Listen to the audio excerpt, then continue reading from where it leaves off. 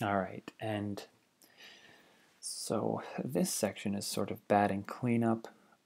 It was lumped with the cholinesterase inhibitors and other paralytic agents, which I included in the autonomic section because they're sort of traditionally mentioned in that sense.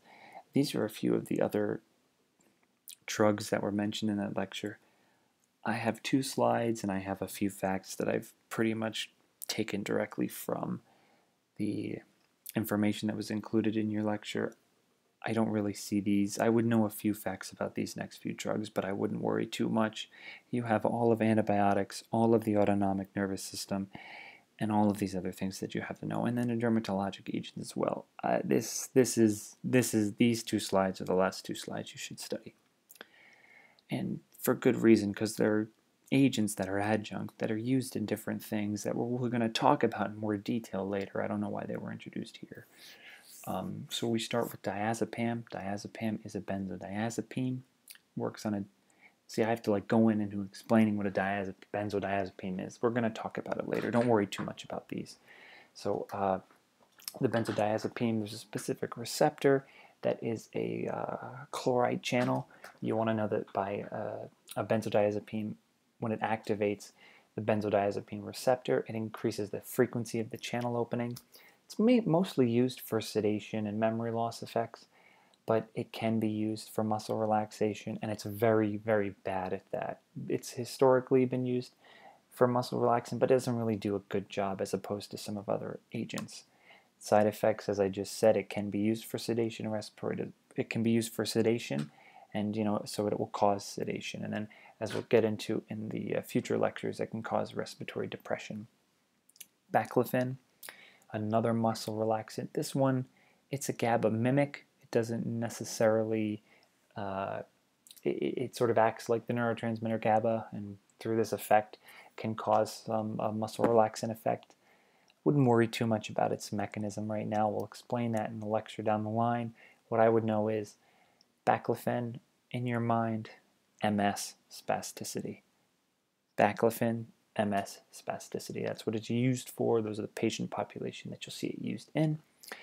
It can cause drowsiness, not as much as diazepam, but it is a little tolerant, and there's an apparent withdrawal syndrome that can occur if you take the drug away too quickly without titrating it. That can lead to fever and altered mental status and rebound spasticity.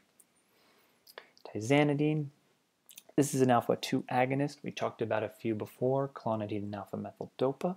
So this is another one that can be used, and it can reduce muscle spasms. It can cause drowsiness, hypertension, dizziness, and dry mouth. A couple anticholinergic side effects. We have gabapentin and pregabalin. These are both anti-epileptic drugs. They have some spasmolytic activity. That's all I would know. I would know name recognition for most of these, and maybe for diazepam and baclofen, knowing a little bit about baclofen's use in MS and diazepam's effect on the chloride channel. Don't expect much to be asked on any of these drugs here. And then we have Botox, who I talked about before. And finally, there were a few other drugs. She talked about cyclobenzaprine, carisoprodol, metaloxone, methylcarbamol. The parent drug is cyclobenzaprine. So again, it's structurally similar to tricyclic antidepressant. We'll talk about those drugs later.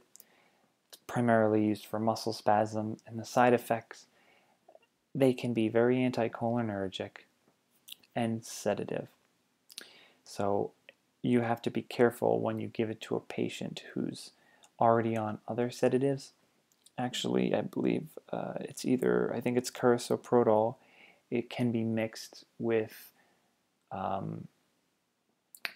think, Xanax and oxycodone, an opioid, and it's known to potentiate the effects, and so a lot of drug users will try to get their hands on this specific carisoprodol with Xanax and other drugs and mix them together because it can potentiate effects. So it has drug interactions with other sedative agents.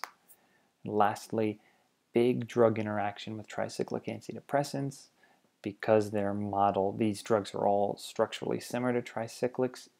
One of the things that the tricyclic antidepressants do is lead to QT prolongation, which is that ventricular repolarization, and it can elongate that. And if we have too many drugs that are elongating your ventricular repolarization, you can possibly go into torsades. So that's a big interaction to know. Again, didn't really put too much information down for these last two slides. I really wouldn't worry too much about these two. I'd study these two slides last. I'd save the last few nerve cells for these two slides.